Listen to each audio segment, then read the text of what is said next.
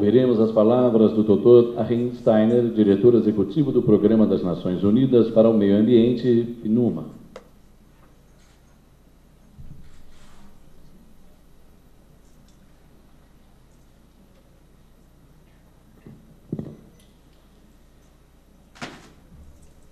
Isabella Teixeira, the Minister of Environment of Brazil, Ambassador Vera Baruin Machado, and Ambassador Luis Alberto Figueiredo, my colleague Jorge Shediek, the UN's resident coordinator in Brazil, senior officials, ambassadors, excellencies, ladies and gentlemen, and dear colleagues of the United Nations system.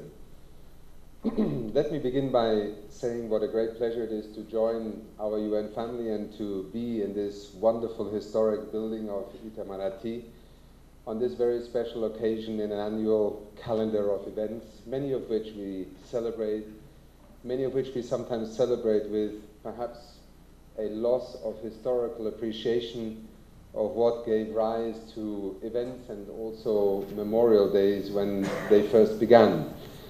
I thought it would be interesting to look back for a moment to the Charter of the United Nations that was the foundation after the terrible events of the Second World War, in which the vision, the aspirations and the dreams of leaders from across the world articulated themselves in terms of what they believed the United Nations should be established for. A few points from the Charter. To save succeeding generations from the scourge of war, which twice in our lifetime has brought untold sorrow to mankind. To reaffirm faith in fundamental human rights, in the dignity and the worth of the human person, in the equal rights of men and women, and of nations large and small. Third, quote, to establish conditions under which justice and respect for the obligations arising from treaties and other sources of international law can be maintained. Fourth bullet point, to promote social progress and better standards of life in larger freedom. In short, the Charter was a very ambitious document at a very critical moment in human history. It is about people and our shared common humanity. It speaks to fundamental human rights and to fundamental concepts of justice. It underlines obligations arising from treaties and the imperative of social progress. We often talk today, and I have to admit even I have not read the whole Charter, and it was only in thinking about what would it be worthwhile to refer back to if we celebrate the United Nations Day that I began to look at the Charter with more interest. And I think, notwithstanding the fact that we are today debating in the United Nations system many aspects of reform, the fundamental intent of the Charter of the United Nations remains as relevant today as it was then. But then the world lived in a very different setting, not just politically. We were just 2.3 billion people. Sometime next week we will celebrate and acknowledge the arrival of the 7th billionth citizen on this planet. In just these few decades, we have more than tripled the presence of humanity on the planet. We have evolved from a world that was at that time still a colonial world in many ways. A world that was dominated by a few world powers, passed through the periods of Cold War, saw liberation and post-colonial development emerge. And if you fast forward today, we live in a world in which, in fact, the center of economic gravity is shifting across the planet, where geopolitical formations that many of us have become accustomed to and that many of you here in Itamaraty have also worked with over the decades are shifting very significantly. Multilateralism is something that everybody invokes, that everybody believes should be a positive force for good, but we also have to acknowledge on a day in which we celebrate the idea of the United Nations, its history, its evolution, that there are many who today ask questions about the future of multilateralism. What is its role in a world in which the post-Cold War setting is not perhaps quite what some had anticipated in the late 90s? What is the role of the United Nations in a world that is in the midst of a financial and economic crisis that is affecting different parts of the world differently, but it is affecting everyone in some way? And yet, the times when the new world economic order was being debated in the General Assembly and in the halls and corridors of the United Nations have long passed. The Center for Economic Governance is not necessarily centered in the traditional political arena of multilateralism. It is concentrated in some of the key economic institutions of the world. To some, that is progress. To others, it has raised questions.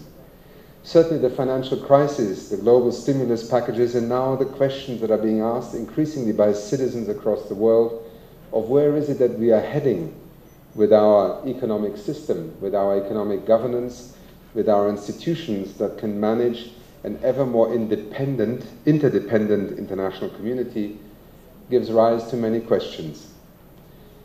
I raise these because to some, and this is something we have spent this morning discussing, the event of a Rio +20 United Nations Conference on Sustainable Development is occurring at a time when the world is, in the view of some, supposedly preoccupied with other issues.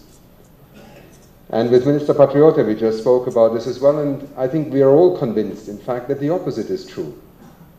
It is precisely because of some of the crises we are living through right now that Brazil's hosting of Rio +20 could not come at a better time. Now that is not necessarily the view out in the streets and the political corridors of the world as yet. And it is in this ambition to try and make a discourse and a conference and summit about sustainable development in the context of a multilateral negotiation and dialogue process relevant to the acute crisis of our time that the challenge for Rio +20 lies. Being preoccupied about a financial and economic crisis does not mean that you do not think about the future of your economies, about the future of development, and indeed about some of the key crises that are driving conflict around the debate in development today. The Arab Spring, the Occupy Wall Street or Occupy every other street that you designate as a symbol of your powerlessness as a citizen that we witness across the world at the moment, all of these are indicators of a public increasingly frustrated with the answers and the ability of our system to respond. We cannot afford another global stimulus package of $3 to $4 trillion over the next 2 or 3 years. Our countries in parts of the world are so indebted already today that it would literally be a declaration of bankruptcy. What you witness at the moment in Europe is perhaps a European problem, but as our economy is so interdependent, it becomes everyone's problem, and yet those who are meant to sit at the table are not always there. What is the future of global economic, social, and environmental governance in a world in which multilateralism is not having its greatest day in bringing problems to resolution? We are struggling in the world trade negotiations. We are struggling in the world climate negotiations. We are struggling even in sometimes addressing common fundamental agendas in the General Assembly. The patience of people towards the kinds of governance processes that we're able to deploy are being questioned. And I think it is precisely for that reason that that summit next year, those days in Rio de Janeiro when you as hosts Brazil, the Secretary General as the representative of the United Nations, and heads of government, leaders of civil society, leaders of business, will come to a city to revive what was truly a remarkable spirit in 1992. There are many conferences in the multilateral world and the international system. There are few who can claim to have been historical. 1992 was historical. Will 2012 succeed in being a historical summit? The challenges are enormous. The discourse about sustainable development in some ways has matured with much more experience since Rio and many success stories. We have seen the sustainable development paradigm of Rio, the Rio principles, the Rio Declaration, infuse in every country innovations, changes, and transitions. But, and this is our great challenge as we look towards next year in Rio, what is our capacity not only to innovate and to experiment and to improve gradually, incrementally, but has our capacity grown to address the fundamental problems that humanity faces at the beginning of the 21st century today? Inequity, poverty, greater food insecurity, greater climate insecurity, overuse of natural resources, economic and financial crisis, unemployment, youth disenchantment. It is not to draw a dark picture, but it is to acknowledge that the pace at which we have been able to adjust, evolve, and transform our economies has not kept pace with the challenges that we are bound to answer if we do not want to end in these kinds of conflicts. The right to development, that fundamental building block that the United Nations and the member states of the United Nations agreed to in 1986 as being one of the fundamental rights to be addressed by multilateral, international, and collective action, remains a key reference point. And I hope that in the discussions as we prepare for Rio next year, that notion of the right to development, evolved also with the knowledge of Rio since 1992, becomes a fundamental reference point, because our ability to live together on this planet, and remember, it just takes another 40 years and we'll be 9 billion people on this planet, is premised upon our ability to assure a degree of equity that allows the right to development to be realized by peoples wherever they live on this planet. The truth today is, ladies and gentlemen, that in many respects, the fundamental indicators of sustainability and development are pointing in the opposite direction. We are disenfranchising current generations. We are expropriating future generations from their right to development. It is here that the challenge of our times lies, and why I believe that our ability to come together next year in Rio is so fundamentally important in being able to provide answers. Answers that are rooted in the principle of fairness, equity amongst nation states. There are fora today that have emerged, be it the industrialized countries, be it the G20. They are vital parts of our capacity to address issues of the right to development, of international crisis management. But at the end of the day, nowhere else in the world is there one place where every nation, however small, however economically insignificant to others, the right to be represented, to be heard, to be part of the negotiation, and to have a fundamental right to contribute to international governance is assured. It is the General Assembly of the United Nations, with its subsidiary organs and bodies. I want to draw your attention to this because at the end of the day, the United Nations Conference on Sustainable Development is not just a conference or a summit in the city of Rio. Rio is hosting that idea of the General Assembly with all its rights and obligations through the vehicle of this conference, and to address issues that I think will ultimately determine whether the future years will be driven more by a design of evolution and transformation, or by the dysfunctionality and the default of crises, revolutions, social discord, economic collapse, that are not so distant in terms of their reality. In fact, we see evidence of these phenomena all around us today. And there is almost a strange paralysis in addressing those. Thus, the themes that have been articulated for Rio, I believe, go to the heart of, first of all, setting this conference against the backdrop of an economic and financial crisis, but making it very clear that the answer to that is not just financial and economic instruments. It is to address the fundamentals of sustainable development and to make them the drivers for addressing a financial and economic crisis beyond the short-term measures.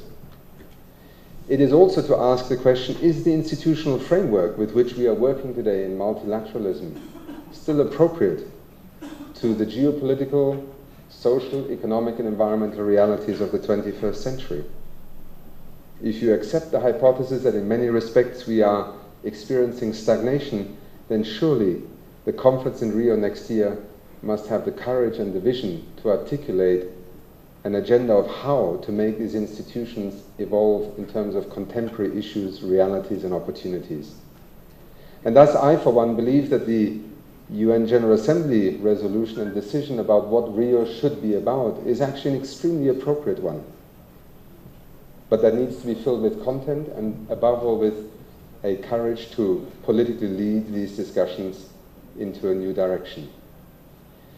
Ladies and gentlemen, I would like to end by also reminding ourselves that sometimes in reviewing the United Nations' effectiveness and relevance to today's issues, we often forget that in the larger geopolitical lens of looking at multilateralism, we forget, as also my colleague Jorge pointed out, that every day across this planet there are tens of thousands of people who are sometimes the last resort for survival.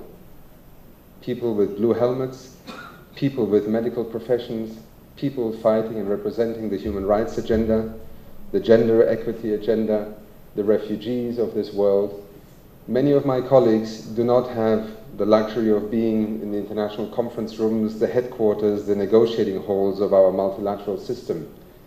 They are working on the front line of where societies are failing, where conflicts take over, where disease is simply not being addressed because there is not even the most basic infrastructure available. In periods of conflict, in periods of disaster, in periods of droughts, floods, and earthquakes, it is often our colleagues in the United Nations who are part of your collective capacity to respond. Very often we are the last ones to leave when the situation becomes impossible to manage anymore in conflicts.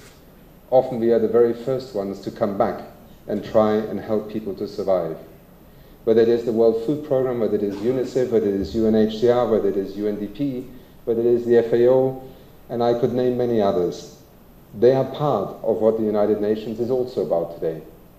Perhaps not quite what was envisaged when that charter was signed, that we would very often become almost an ambulance service for a world that has so many places of failure.